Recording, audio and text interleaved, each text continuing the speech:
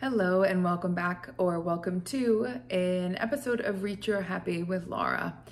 I am Laura and I am a Reiki coach here to help you understand yourself and your journey a little bit more clearly. I know when I was going through my spiritual shifts and awakenings, I felt very alone. So I am here to be your friend, to be your comrade, to walk alongside you through this journey. So today's message I'm going to be talking about is, how do you know that you are growing? How do you know that you're spiritually growing, mentally growing, emotionally maturing? Because unlike the physical, those things are not tangible. Eventually, they do translate into shifts in your outer world where you're seeing a difference in your relationships, in your work, in your finances, and your living conditions. Stuff starts to change externally, but the internal change is a lot more subtle. So how do you know that you are going through some sort of spiritual shift, spiritual awakening? And it sounds counterintuitive, but if you're going through some sort of shift, it will create disruption in your everyday. It will look perhaps a little like more agitation, more issues with a partner, more confrontation just in general. You may even notice stuff like, I used to really like this food, or I really used to like to wear this, or to go here, or to drink that. And you're noticing that that stuff just doesn't feel like it used to. And that can create this inner turmoil because our brain wants familiar. Our nervous system likes familiar, even if that familiar is hellish. We still would prefer that over the unknown, which is pretty crazy. But that's the truth of it. So you usually will start to have this little bit of an internal crisis where you're wondering, what the heck is wrong with you? Why am I getting agitated? I've talked to this person 10,000 times and right now I can barely stand to be in the same room as them. Other things like food sensitivities could come up. You may get more sensitive to general things like light or social media. And you kind of feel like you're going a little bit crazy. That is a signal, can be a signal. Now, this is not in replacement of medical help, of course, but that can all be a signal that something deep is churning up and you are stepping from the very familiar into the unknown. And the unknown has a lot of promise, but because our nervous systems are wired to prefer familiar, even if that familiar is hellish, when we start to shift gears a little bit and make different choices, our nervous system almost has an inflammatory response. So you may have a lot more anxious thoughts, anxious activity in your mind. You may just feel more agitated, like physically it's hard to sit still. All of these are symptoms of a spiritual shift, awakening, an emotional, almost broadening, like you have a deeper awareness of yourself and therefore the world around you. So if you're noticing any of these symptoms, there are many things you can do, but I like to keep it really simple. So simplicity is something that we can recreate again and again. When we have really complex solutions to a problem we're having, that can create more stress. So simple things like making sure you're getting enough rest, making sure you're getting sunlight every single day, you're up on your vitamins, especially vitamin D. If you're in New England, it is getting cold and super dark, and not just in New England, I know the time change for most people. So those simple things. Also movement every day, movement as medicine, because movement helps your body process things, helps your nervous system feel more supported. So keeping it simple there. Now, maybe you're doing all of those things. So it's like, okay, what do I do now? Because I'm still feeling like I want to leave my life. Like nothing fits me. My clothing just doesn't resonate anymore. My friend groups aren't really jiving with me anymore. I'm feeling completely alone and like no one's really understanding me.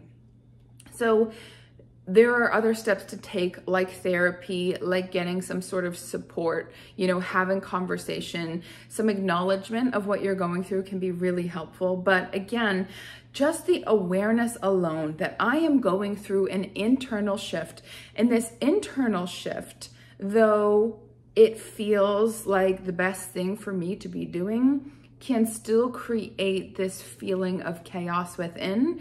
And so we seek order outside of us. So we're looking for familiar faces and familiar drinks, familiar foods, familiar actions to feel the same, and they don't. Again, it feels like you're going crazy. You are not going crazy. This is just a symptom of an internal shift happening. So with bringing your awareness to this, like, yeah, you know what? I have been making different choices. I have been talking or reading or thinking about boundaries. I have been trying to meditate more, or I'm trying to be more present, or, you know, it is the smallest little shift that can change and disrupt everything. And I don't share that to scare you, because there is nothing to fear here. The unknown is what we're actually constantly existing in. We just forget that every single day. We have this idea of how the day is going to plan out. We have this idea of who's going to still exist on this planet with us day after day after day, and that stuff does change. Our jobs change, our relationships change, pets or people in our lives circulate. So there is so much more unknown than there is known. So when you're going through an internal shift like this, it's very normal to really try to grasp onto anything familiar. But if you can bring that awareness in and acknowledge that I am going through an internal shift, I have been trying to be more present with how I'm feeling, or I have been trying to set better boundaries. By shining a light on that, you will highlight the other aspects that are feeling a little inflamed right now. And all that is a little signal of, hey, this needs some recalibration as well. But it's not important or necessary to try to take care of everything all at once. We want to take any shift we're going through in stride, right? So many times people change something, like say you start exercising. You're like, all right, I'm going to change my diet. I'm going to change my exercise. I'm going to change my clothes. I'm going to change. And it's like too much at once overloads the nervous system, and it tends to make us freeze. That's a very common response. Or fight, flight, you know, all these different nervous system reactions. Again, all very normal. So I advise you, if you're going through an internal shift, try to keep stuff as orderly as possible. Literally make your bed, clean your kitchen, clean your bathroom, create a safe environment within your home as best you can that allows you to know something. Because the discomfort that can come along with an internal shift can cause such a disturbance that, again, we just want to run from the situation and we want to shut it down and never make a shift again. And the whole reason you're called towards a shift is because there is something calling you that says life could be a little bit better. Perhaps you could feel a little bit better. You could be doing things that you feel more lit up about. You're seeing other people being passionate about their work, and there's something in you that's like, I want that too. So there is this North Star, if you will, that is pulling you along. So know that that won't go anywhere, and that you have every right to take as much time as it takes for you to move through this process. And as you get used to going through internal shifts, that eventually translates outwardly into relationships, into your choices, into your actions, and you know how you're holding yourself in the world, then the outside looks a little different. Now then the outside looks a little different, and then there's another shift that starts to occur. And I have actually really made my life out of doing this. I have something arise, whether it's mental, emotional, physical, spiritual in nature, and I allow it to exist. I allow it to bring up whatever it is it's trying to show me, and allow it to bring up, meaning like if you just sit back and be the observer of what that feeling is, what those thoughts are, and you're curious, like what is going on here? You will actually get these little tidbits of information that create some sort of story that helps you understand what maybe you're letting go of, or what needs acknowledgement, or why you have some sort of issue that you have. So it goes really deep, and it's really, I find it so fun. It's like I'm on a constant treasure hunt, but I'm not like, I needed the next thing, and the next thing, and the next thing. It's like, ooh, this is really cool. Let me look at this. Wow. And then something starts to pull me over this way, and I start walking, and I'm like, okay, I'll put that in my pocket. That's still shifting. Okay, something else to look at. Oh, so interesting. And these little treasures that come up are often brought up by people in my life. Not necessarily like me kind of digging for treasure. It's just when you decide to make your inner world a better place to be, life just brings you opportunities to keep enhancing that. But it's not all rainbows and sunshine. There's a lot of stuff we work through that is quite challenging, that there's just a lot of unexpected. But I remind myself when I'm in the thick of it, this is coming up for me.